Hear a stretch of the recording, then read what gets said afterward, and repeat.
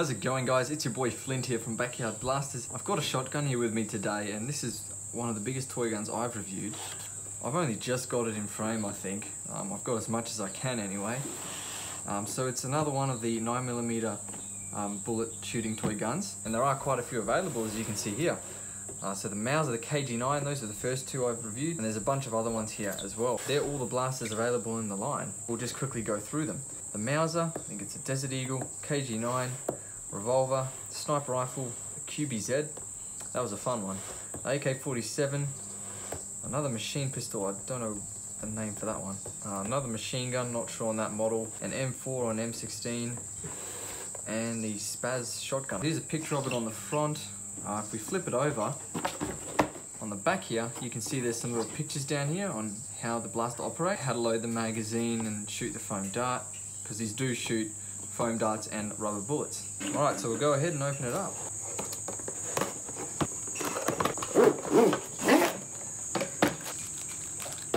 Alrighty guys, now this one I think it's modelled after an 870 Remington. I could be wrong, M1014. So here it is. As you can see, it is 1:1 scale. It is very, very nice to shoulder. Starting from the back, you've got your stock, grip here, the trigger, magazine release, the magazine, bit here where you pump, tactical rail there, and underneath.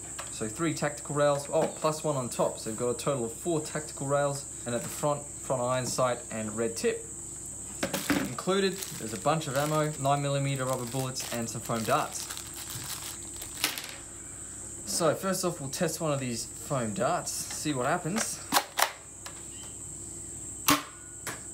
Now we'll give the 9mm rubber bullets a go. Now, as is the case in most of these blasters, the rubber bullets shoot a lot further than the foam darts.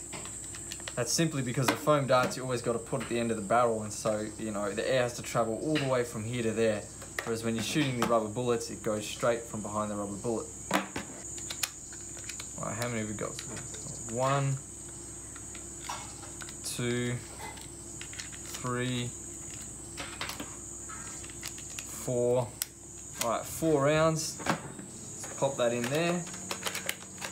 I'm gonna have to cock it back,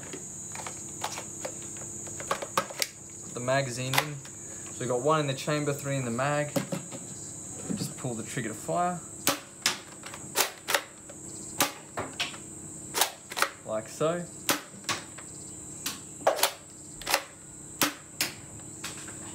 And we're out. This would be great for filming with as well, because it is 1:1 scale. It would make for quite a good prop. And this is made from a solid ABS plastic.